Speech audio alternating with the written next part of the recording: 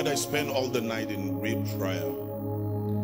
My calling is I am a watchman, and I will not hold my peace day or night until Nigeria is made a praise. The blood of no man will be on my head.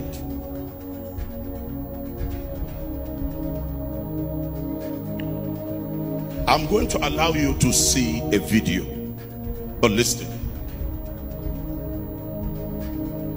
In pain, I believe we have come to a stage. Listen to the breaking news yesterday or this morning. Bandits break into Nigerian Defense Academy, kill one officer, kidnap 2 majors. Lawmakers in Katsina that said they were crying. Remember, these were the people when I was raising my cry against these terrorists. They are not just bandits. These Fulani killer headsmen are terrorists, not bandits.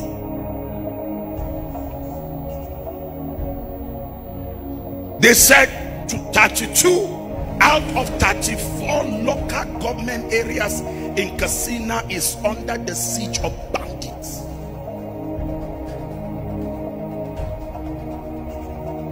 As I'm talking to you right now, there are over 1 million IDPs in Benue. Now, this is not about Christian or Muslims. And I want to say this clear. These people that are called the elites, they don't think about you. You see them, Muslims and Christians, partying together, joining flights together. The people that are dying are ordinary poor masses. I am calling on you. Stop posting to me the thousands of posts. That is great. That is good. I want us to mobilize ourselves and bring an end to this wickedness in Nigeria. Nigeria is the greatest nation. God has blessed Nigeria with human resources, with whatever you want to talk about. And yet, they were able to get IPOP when they wanted. They were able to get Sunday Igoko. Why is it that you cannot go after this killer Fulani headsmen? You are telling us they are unknown gunmen. I will show you this video as of day before yesterday. I am not afraid. I have been called through my phones. I have been written and threatened. Listen, Isa El-Buba can never die by the hand of any human being. I'm not afraid of that. It is condemnable what happened on the road in Rukuba Road. The killing of these 22 people. But the fact is, it's condemnable. It's not right. But the question I will ask, why did they go after Fulani, not after others? Because when you, the good Fulani, keep quiet, you will also become a victim. It is time for every Fulani to speak up. I am begging the president, Mayati Allah Association, can arrest Nasu? Sun come de ketefia. Is there nobody to take responsibility? I want to believe that we have all failed. I mean, I failed as an imam to teach you that life is sacred. You all failed as parents to teach your children that killing is bad. Our community leaders failed. Our politicians failed. Governors failed. especially His Excellency, the President of the Federal Republic of Nigeria, you have failed us. We have your video telling Nigerians that the military is capable. Our military is capable. It has all the requirements to tackle this insurgency. And if you are voted into power, you are going to make sure that happens in a short time. You have given 4 years an addition. Yet, people are dying like fowls. Killing is becoming norm in Nigeria under your watch, Mr. President. If there is no Nigerian to tell you, I will take the responsibility of telling you, and I will take the responsibility of the consequences, because the life and properties of Nigerians is above all. Let me tell you, Mr. President, under your watch, bandits are taxing Nigerians. Is that the provision of the Constitution of Nigeria? Under the provision of Constitution of Nigeria, no one has the right to tax any Nigerian, except being authorized by the federal government or any other constituted authority. I'm not a learned person, but I'm not a layman. I'm telling you, Mr. President, you are to take responsibility. Because we have it in the Quran, we have it in Ahadith. Man wajada khayran falyahamidillah, wa man wajada ghayra dhalika fala yalumanna illa nafsa. Who do you want us to give responsibility? Do you want us to give?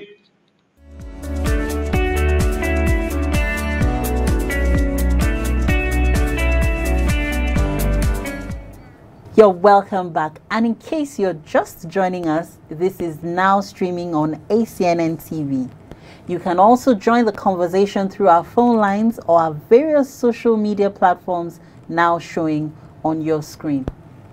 The killings, kidnappings, and destruction going on in Nigeria are overwhelming.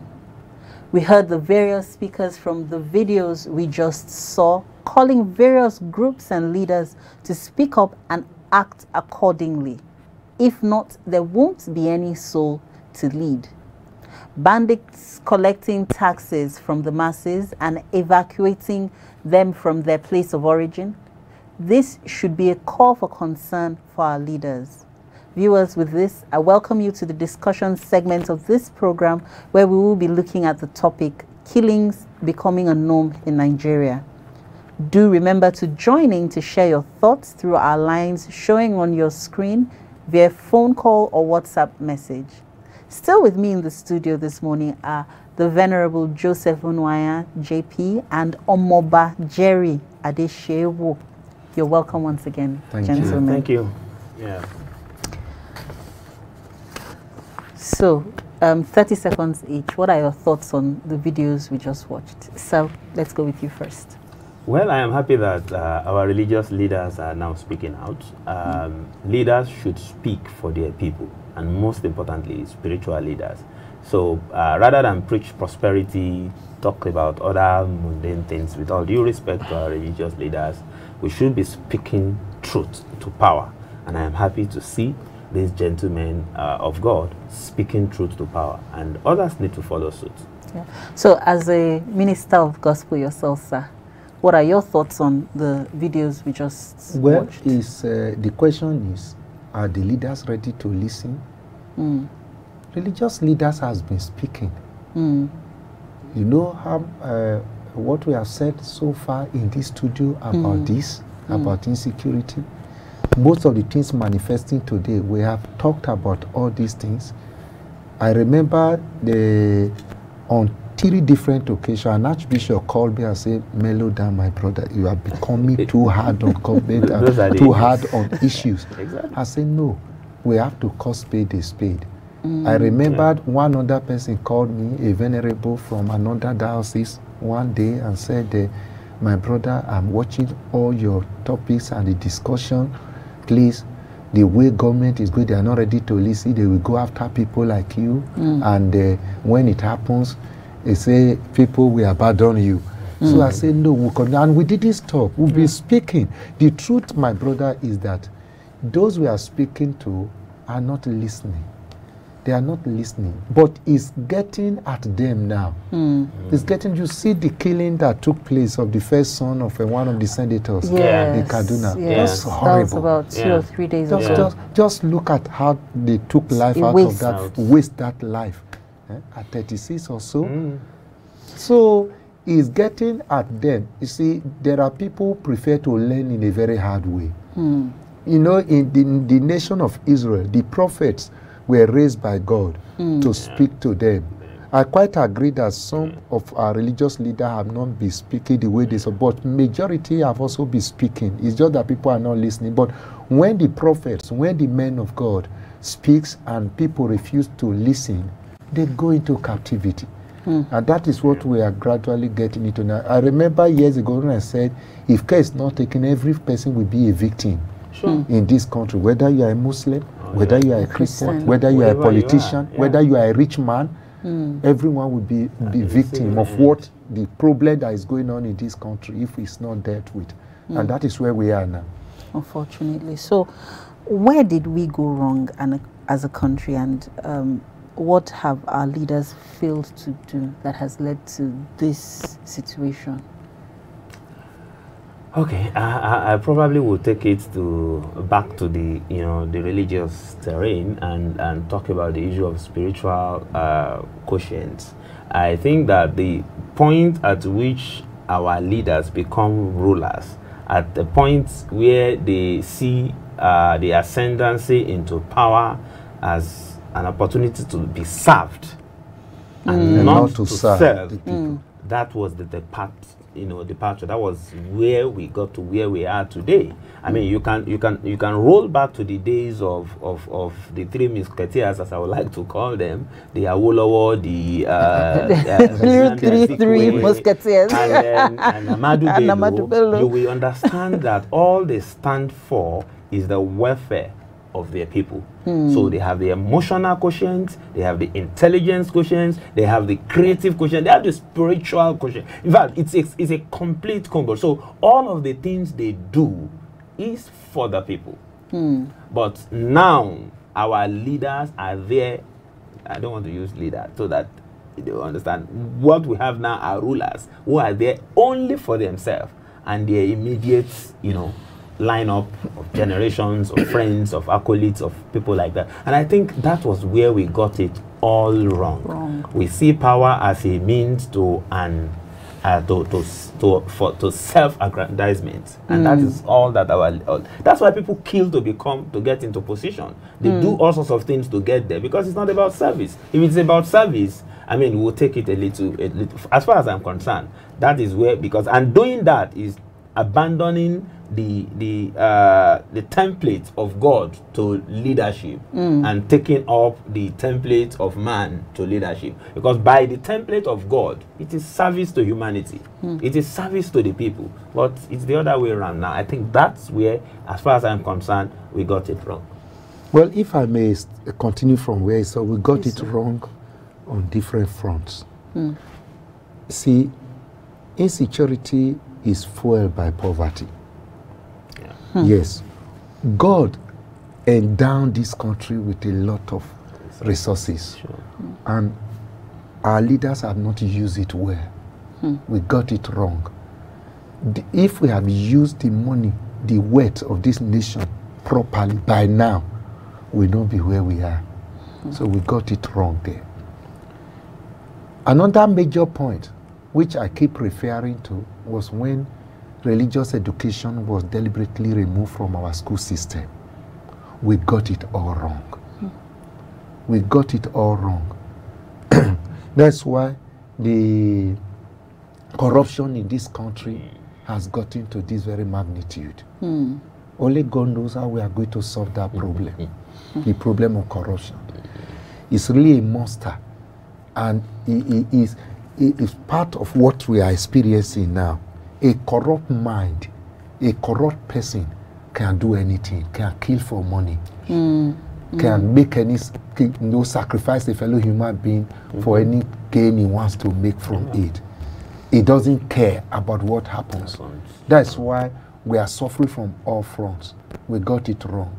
Another area we got it wrong was when Sharia was introduced into this country. I think it was in Zamfara. Yes. And the president said, Olusegun Obasanjo said, no, it will die naturally. Still alive and no. kicking. So it will die naturally. You are allowing people to establish a parallel constitution in a country that is governed by law. I knew that was the beginning of a major crisis for this very country. It was a signal to the world that, oh, you can Islamize this country. Oh, we can terrorists can operate in this place. So we got it wrong in many fronts. And you remember, after just within a year or so or two, 12 states adopted it. And they started creating cards, this, that. I was, what kind of jamboree is this? And we have government, and they are keeping quiet in the name of religious tolerance. I say, we'll soon see the benefit of what we have decided to embrace. That is where we are now. We are talking about state of emergency, this or that. No one can sleep with two eyes closed. This is the beginning. This is the beginning. Let me tell you, what people don't know, if you study the nations around the world, watch it. Any nation where Sharia, we have to tell ourselves the truth, is fully implemented. Go and see, do they have peace? Do they have peace? Any nation that jettisons democracy, do they have peace? It's like taking people to the Stone Age.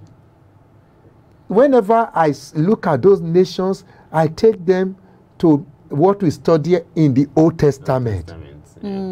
Yes. No, we are trying to take people back to the crude age where you can chop off somebody's head. You can cut off somebody's hand. An eye for an eye. This or that. In this generation. So that is where even if the whole Nigeria is Islamized, there will be no peace. Absolutely. Of course. We Sunnis agree with Shiite. So the earlier we go back, because when I'm preaching, I always tell them, if you are heading towards Lagos and you go to Utako and boarded a bus, yes. Then after 1 hour, you heard the conductor saying, if you are Latin in Kaduna, please, we have gotten to Kaduna, so you can get ready to come down. Then you say, what? Heading in the wrong. Is there a new Kaduna along Lagos? They say, no, this bus is going to Kano. Do you say, oh no, I made a mistake? Okay, let me just go to Kano. Is Kano your destination? What are you supposed to do? Alight from the bus in Kaduna and make it back to Abuja and come and face Kano. Lagos. That is what we should do as a nation. We should revisit the issue of teaching of morals in our schools. Instruction. We should come back, because we have seen where we are now. We should begin to use before this oil expires completely. And it's a wasted commodity. I'm looking forward to that, actually. So we should do something now. We have no road, we have no infrastructure, we have nothing. We can change now and make use of it to develop the country before it is gone completely. We can deal with the issue. We are talking about constitutional reform. Yes. We should do something about the issue of Sharia. Okay, so talking about constitution, sir, still to you, what is the legislative arm of government doing to call the executive arm to order in carrying out their primary The responsibilities? present legislator? Yes, sir. The present one? From the beginning, didn't you know they were not going to be able to do anything? Why would you we say all, so, We sir? all saw the way the leadership emerged. From day one, people spoke out and said, from all indication, this is a rubber stamp National Assembly. Is that not what it has been? That is what it has been. That is what it has been, except if we are just trying to judge the truth. That is what it has been. I've had cause as chaplain to the National Assembly you are the chaplain. to speak to many senators and say, you people are rubber stamp people. You are just saying you are not, but you are. You are. Yeah. You are. In the real sense of I say that, history will record it against you that you were a rubber stamp assembly. Look at the way Nigeria have been borrowing. Very sorry, my brother. Okay. Look at the way Nigeria have been borrowing. Everyone that is brought to the table, approve. Everyone that is brought to the table, approve. Any bill can come, approve. Is that how it was in the 8th Assembly? In the 8th Assembly. And when you see the leadership of National Assembly, which is it's supposed to be an arm that will provide check and balance in democracy, romancing with the executive. Before you know it, they go to have closed door meeting in the state, I mean the national whatever, Aso Rock. And yes, so I don't see what National Assembly can do about this. Maybe for me, what to add to this is that I mean it will be a Herculean task to expect that the present National Assembly will do much, you know, to checkmate the executive, because they are. The two, both of them, like we would say in street parlance, the two, both of them are the same.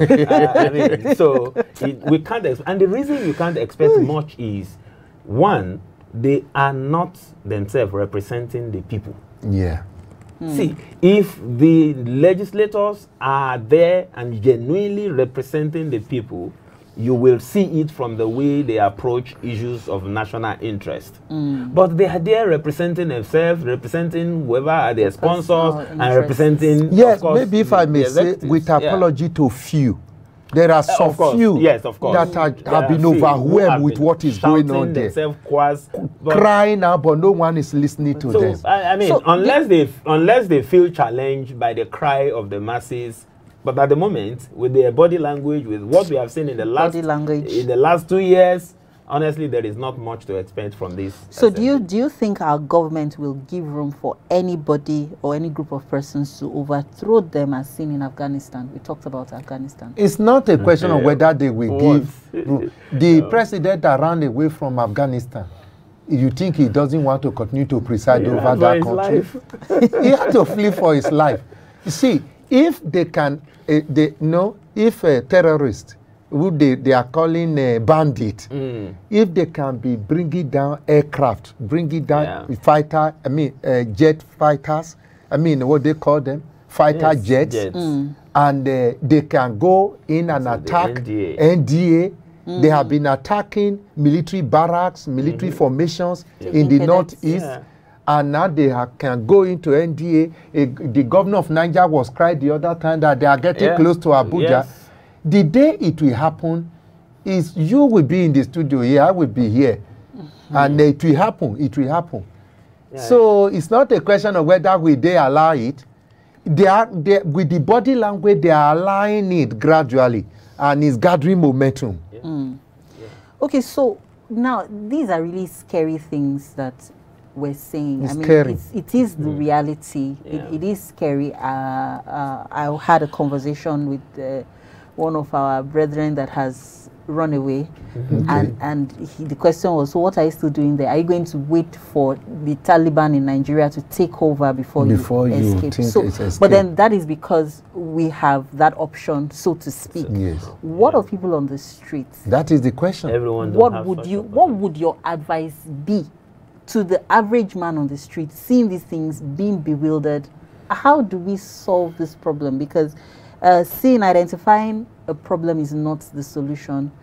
Our rulers, to use your word, are not listening to the people that have the influence to talk to them.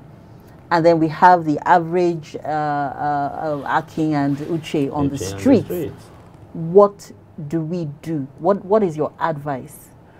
Well, my immediate take to that will be for us to get to turn around. I mean, there has been a level why people would argue that whether you vote or you don't vote, whoever will emerge will still emerge. It's a lie. But we are getting to a point now where we should abandon our political apathy and you see, and begin to participate in the electoral process. Okay, on that, I would like to ask this question, because I told somebody, I said, oh, I'm interested in going into politics, and he says, you cannot withstand it. You're a woman. That the corruption in the system, you cannot withstand it. He said, unless you're willing to, let me quote him, he said, unless you're willing to lose your home. That's what we've been saying. That's what we've, especially for those of us who are Christian. I mean, if we bring it back to that, we feel like, no, it's a place for bad people. It's a place, and then we pull back. And then when things happen, we are the first to complain. Enough of that. And for the people on the street, especially the younger generation, who dominate the Twitter world, the Twitter republic, and we will make all sorts of noise on Twitter. And when it is time for the electoral, they'll be playing football. And when it comes to the electoral process, from where our leaders should emerge, we don't participate. So the Akin, the Uche, the Ahmed on the street, we need to turn around. We need to be, see, look, there is a way we participate and then cheating becomes very difficult. Not that they cannot still cheat. They will still find a way to do, but it will become very difficult. But they are taking advantage of low participation, whether actively in terms of seeking office or actively in terms of, voting. And being part of the electoral process. You don't know how your so-called representative from whatever local government or senatorial area council is chosen. The man ends up in the National Assembly, and so he has no business with you because you are not part of how he emerged. So those are the things from the world level to the state, local government, to the state level. I mean, we need to begin to evolve into that level of, consciousness that we need to participate. And for me, I have said to a couple of people of recent, if you have the means, if you have the courage to, you don't necessarily, maybe that will be like a deficit. Some people will see it as a defeatist mindset. But no, you don't have to necessarily win, but be part of the process. Learn the ropes. The ropes. You know how the things are done, and hopefully, at some point, even if you don't get elected, you can get appointed, and then within that your small sphere of influence, like that is said, there are exceptions.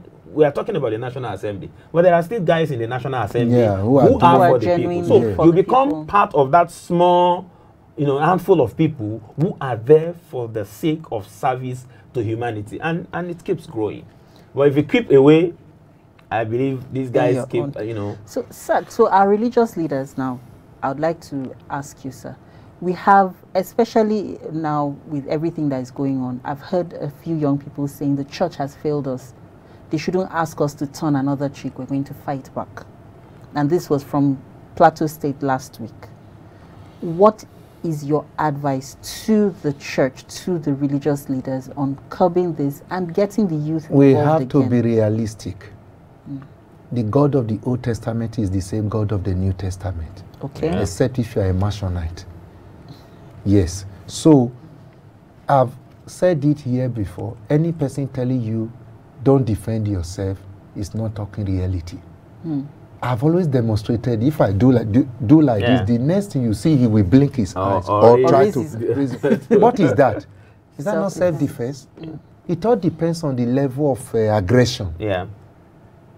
So the idea of telling one illiterate to come and slaughter your wife and your children, you say you are joy in the studio or in Bible study, should we defend ourselves or should we? Does not arise. Except if you don't understand the Bible or you cannot balance your theology. The Bible says he suffered no one to do them wrong. The nations that withstood Israel, when they have settled down, God told them, go back and deal with Amalekite. He said, don't allow anything to remain. Is they not the same God? Is it not the same God? So, you see, there's nothing like when the enemy knows that you are not going to resist him. The Bible even says in the New Testament, if you say, don't quote us, it says, resist the devil. These are devils. Yes. These are demonic incarnates. Yeah. Resist the devil. He will flee from you. So, see, we just have to wake up. The era of arguing, should we defend us? Thank God, even the leaders now are now coming out to say, defend yourself. Look at the governor of Katsina has been on that. Even the Minister of Defense. I remember when he visited one community, and was saying, why should you just keep quiet? You don't put in any form of resistance. The little resistance you can put it up. If you are going to die, die honorably, defending your family. Die honorably, defending the nation. Die honorably, defending Nigeria.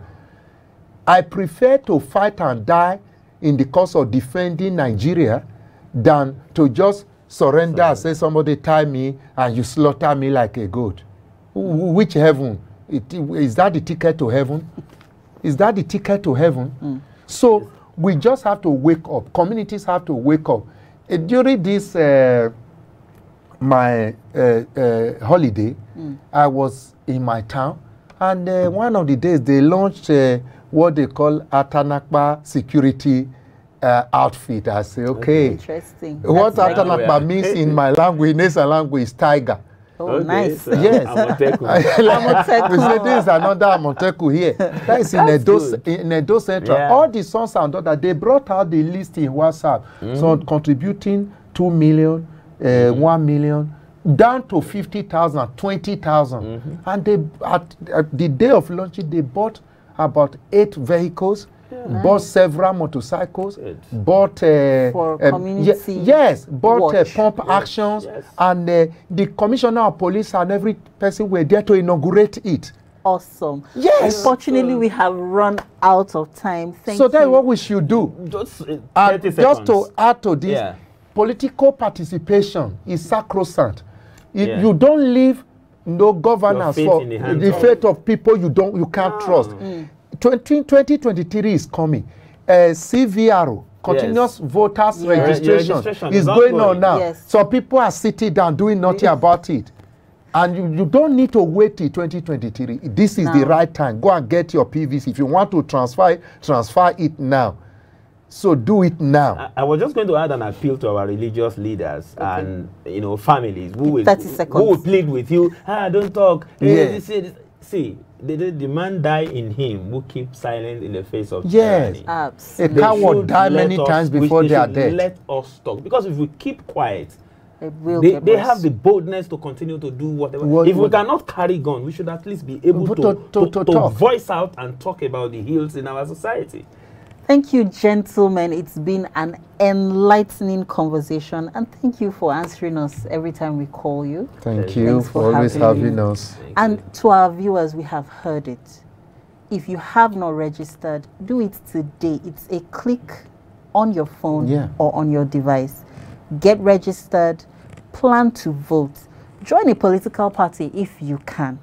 This is where we call it a day for today's program. Till we come your way again, same time, same station tomorrow. God is our refuge and strength, a very present help in trouble.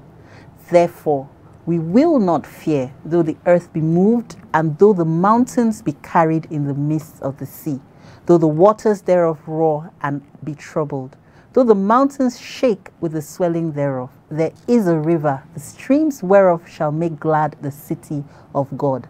The holy place of the tabernacles of the highest is in the midst of her. She shall not be moved. God shall help her. Keep up your hopes. Be responsible. Register to vote. If you see something, say something to the appropriate authorities. Do have a productive day.